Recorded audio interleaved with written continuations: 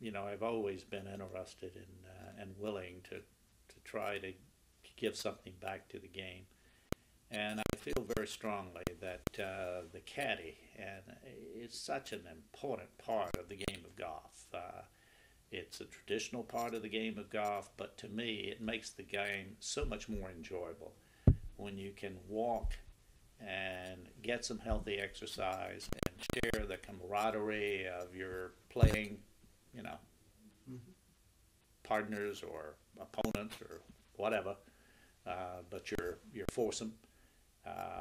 The game to me is just far more enjoyable when you can walk, and I think it also is a great introduction for young people to the game of golf. So I know when I was in the chair as chairman, we developed a program to encourage clubs to develop caddy programs and encourage kids to to come out and caddy. And we did have some success in getting clubs that really didn't have an active caddy program to establish a caddy program. It's a challenging battle because of the revenue the carts generate, and the cost. Generally, carts are much more economical than the caddy, but the enjoyment of the game to me is just far greater when you're able to. And I'm proud to say here at Pine Valley, it's a walking course.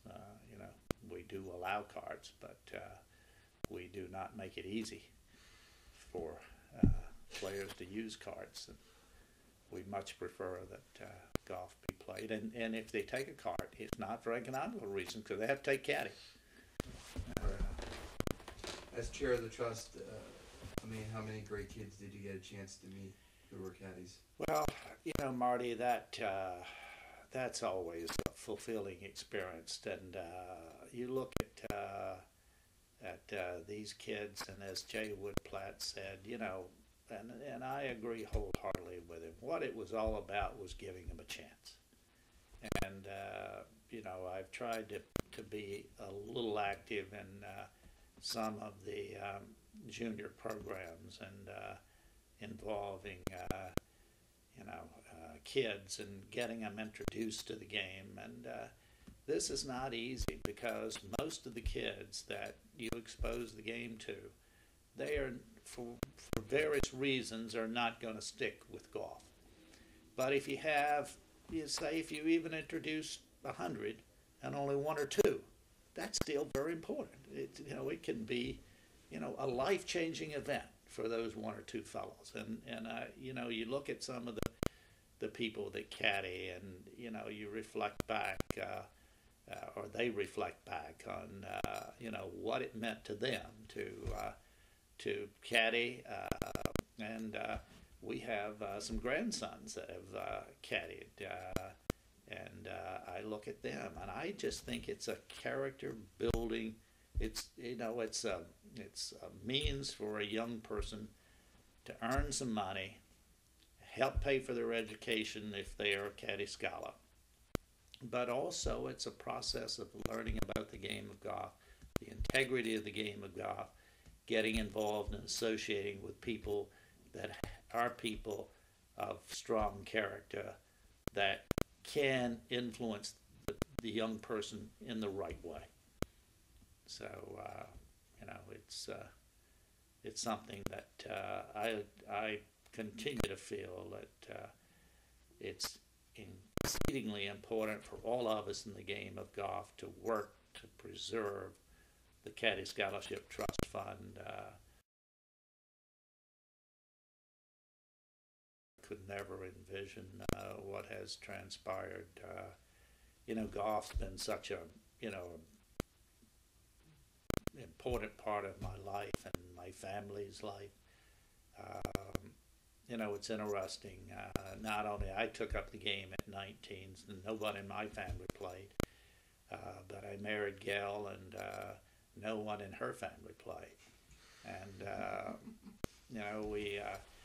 I joined Old York Road, and as stated, I didn't, her dad told her when he dropped her off at college that it was just as easy to fall in love with a rich one as it was a poor one. And she came back north with a guy in bib overalls that didn't have a nickel in his pocket.